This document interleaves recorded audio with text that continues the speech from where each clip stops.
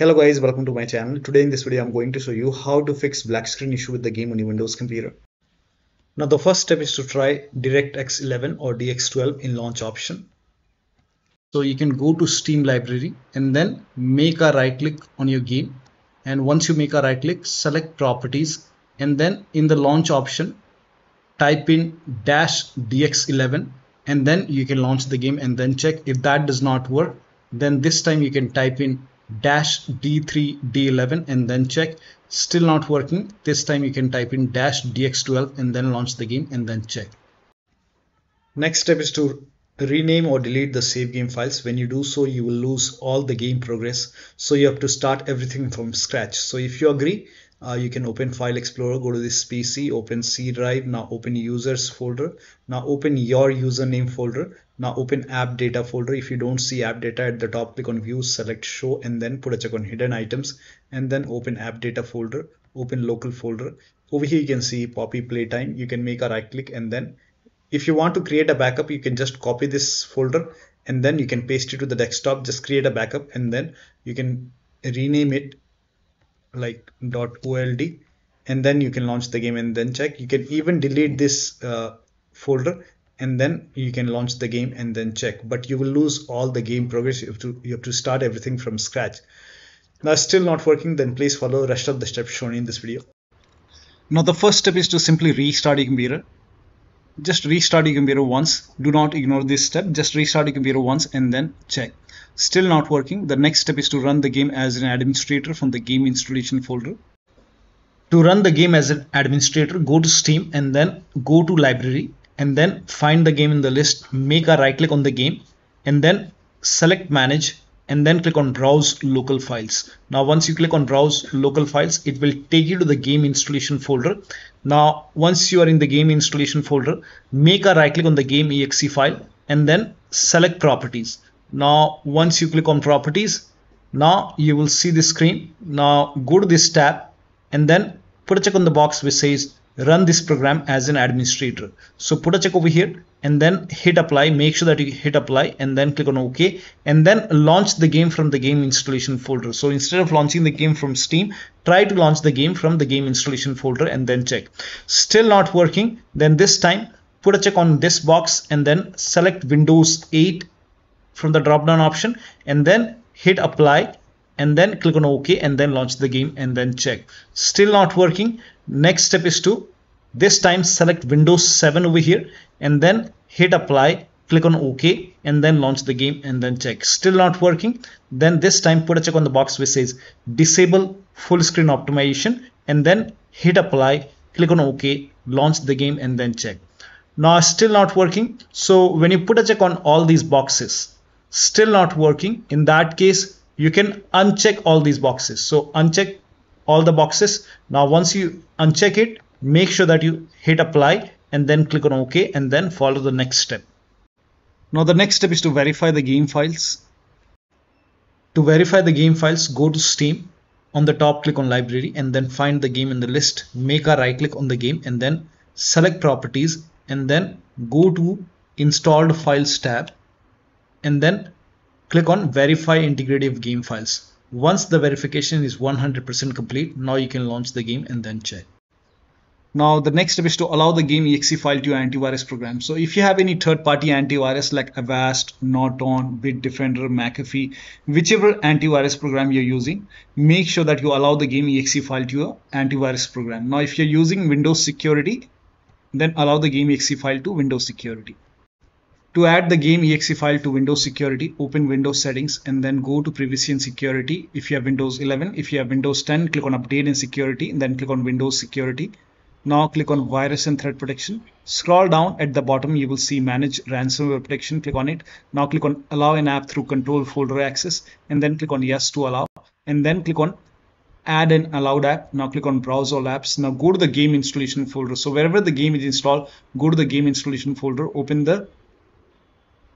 your drive and then open program file 686. Now open the Steam folder. Now open the Steam apps folder and then open the common folder and then open the game folder and then select the game exe file in your game folder. So you can check all the game folder there might be 1 or 2 exe file. You have to add the exe file, game exe file, and then click on open.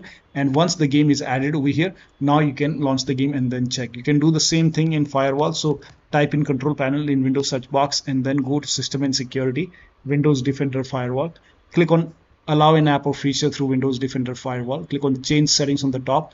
Click on allow another app. Again, click on browse and then go to the game installation folder wherever the game is installed. Open the game folder, select the game exe file and then click on open. Once the game is added over here, click on add. And once the game is added to the firewall, now you can click on OK and then you can launch the game and then check. Now the next step is to perform a clean installation of your graphics card driver. So if you have NVIDIA card, go to NVIDIA website. If you have AMD card, go to AMD website. I'm showing for NVIDIA.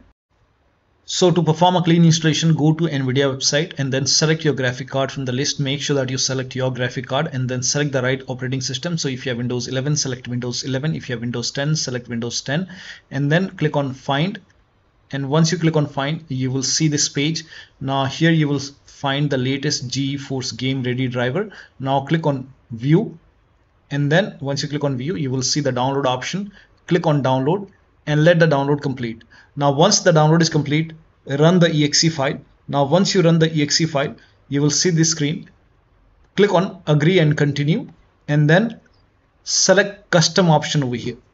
By default Express would be selected. Select custom and then click on next and then you will see this screen. Now put a check on the box which says perform a clean installation. Make sure you put a check on perform a clean installation and then click on next and let the installation complete. Once the installation is complete, restart your computer and after the system restart, launch the game.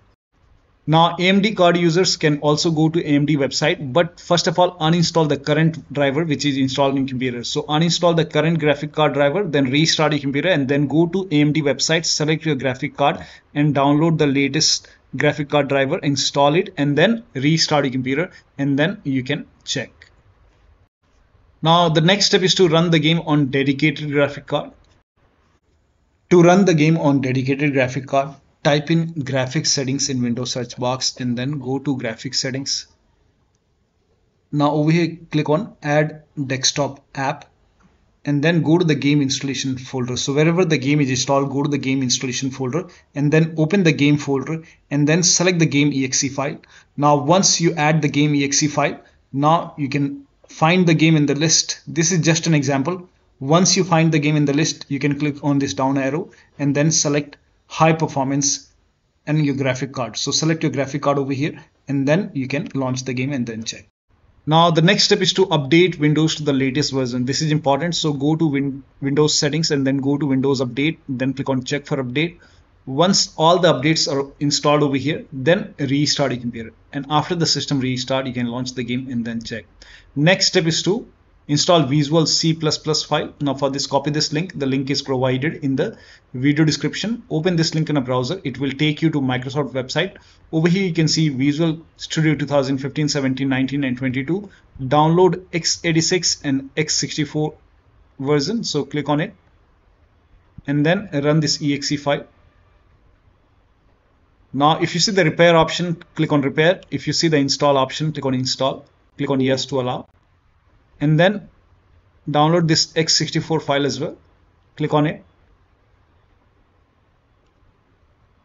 Again run this exe file. So click on it. If you see the repair option, click on repair. If you see the install option, click on install. Click on yes to allow. And let the installation complete.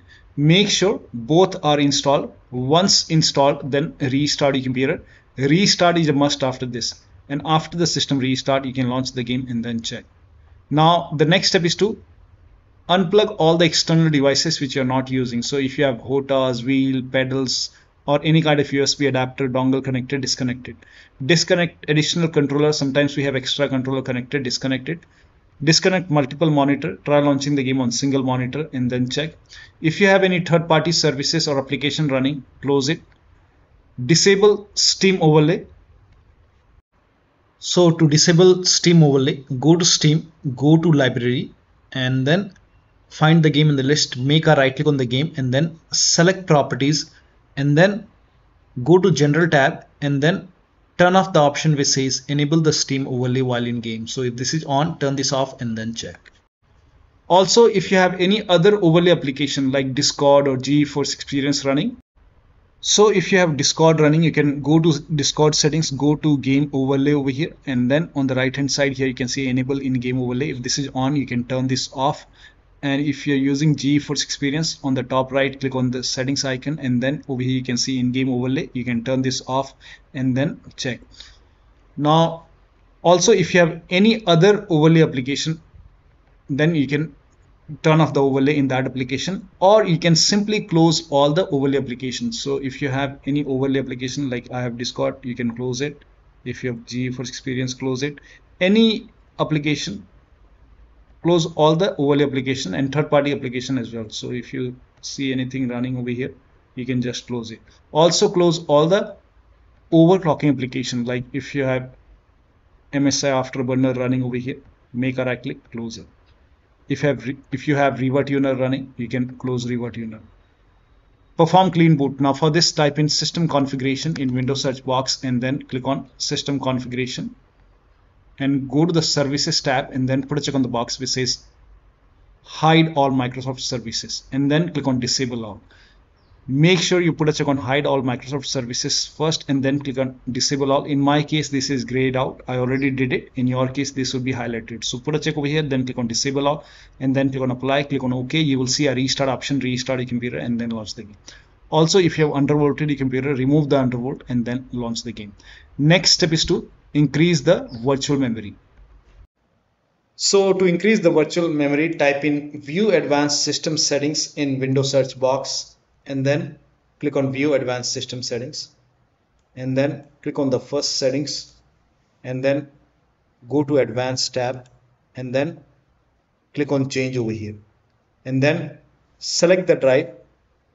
So uncheck the box which says automatically manage paging file size for all drives. Uncheck this box and select the drive where the game is installed. So select the drive and then once you select the right drive, now put a check on custom size. And for initial size, it's 1.5 into total RAM. So you can check the total RAM in Windows settings. You can go to system and then go to about, and total RAM in my case is 16 GB. So you can calculate accordingly. In my case, it's 16 GB. So I will calculate as per 16 GB.